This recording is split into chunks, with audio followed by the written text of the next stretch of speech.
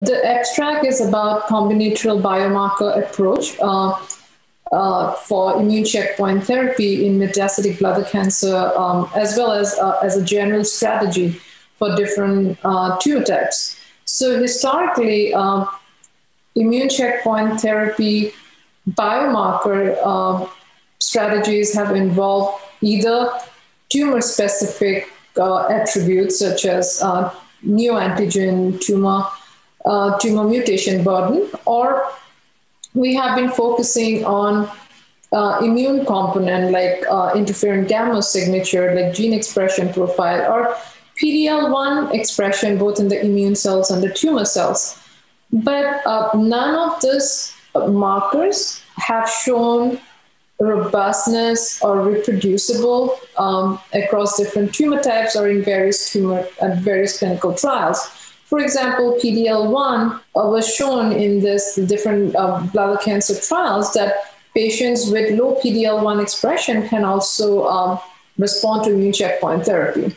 So with that thought in mind, and because this immune microenvironment is a very, very dynamic microenvironment, so we hypothesized that we would need to look at the biomarkers more in an integrated fashion, where we captured the tumor genomic attribute as well as immune microenvironment. To do that, I initially looked at discovery cohort of 30 patients, patients who were treated with nivolumab in MD Anderson Cancer Center.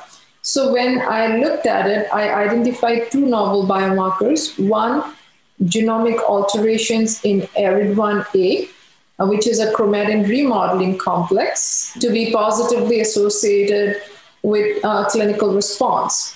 So additionally, we also looked at the microenvironment, and there I identified that CXCL13, which is a chemokine that brings T cells and B cells into the microenvironment, was also positively correlating with improved clinical outcome in immune checkpoint therapy, especially in bladder cancer with anti-PD-1 therapy, so to speak.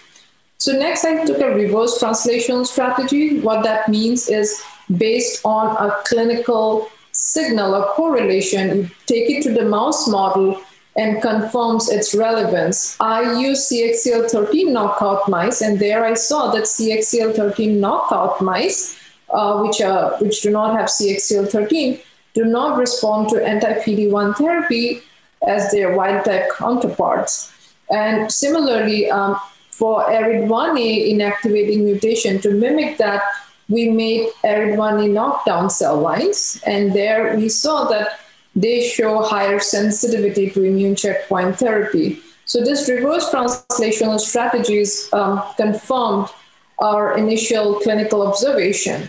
So now then we took this to biomarker and checked its clinical relevance into independent validation cohort. We used CheckMate 275, where we had 275 patients, and publicly available data for IMvigor 210. And we checked the relevance of both ARID1A and CXCL13 in these two confirmatory cohorts. And our initial findings were consistent. We saw both ARID1A and CXCL13 correlated with improved overall survival in patients with metastatic urothelial carcinoma receiving anti-PD-1 nivolumab or anti-PD-L1 atezo in the IMvigor study.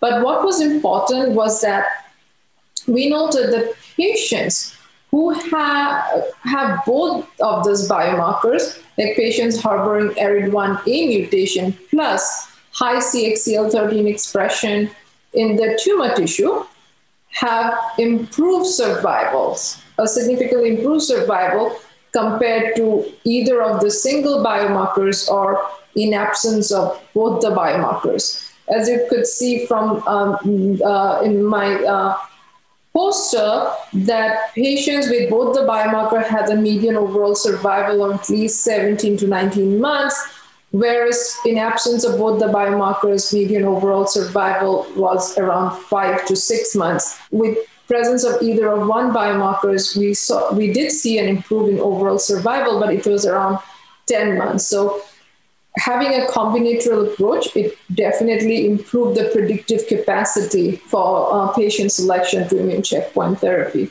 And based on this reverse translational and retrospective analysis, now we are conducting a prospective trial where patients will be selected based on ARID1A mutation. They will receive nivolumab therapy, and we will do assess CXCL13 gene expression and protein expression, and we will stratify response based on CXCL13 expression level.